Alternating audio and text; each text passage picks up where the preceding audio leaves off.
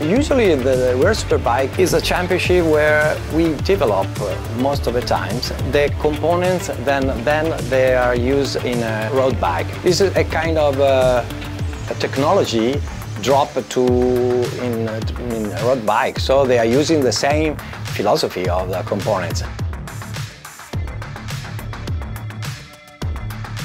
Usually the chain of the system is master cylinder, brake calipers, brake pads, discs. So this is the components we are using.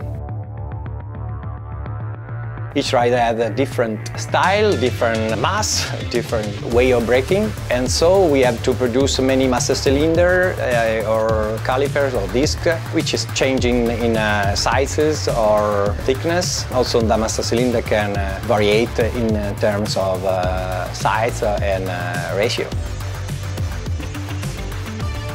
During races, usually the best conditions are when the range of temperature is very, very close. So during a race, for sure, is the best condition. During practice, you started from the garage with the room temperature, then the temperature drop quickly when you return, and so the best condition is to regimate correctly. The temperature is around 400, 500.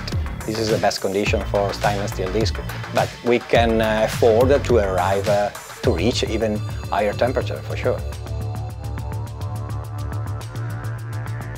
The major things are inconsistency or sponginess, stability of the lever, and I don't know, handling, for instance. But usually we're quite lucky or good enough to not experience many troubles.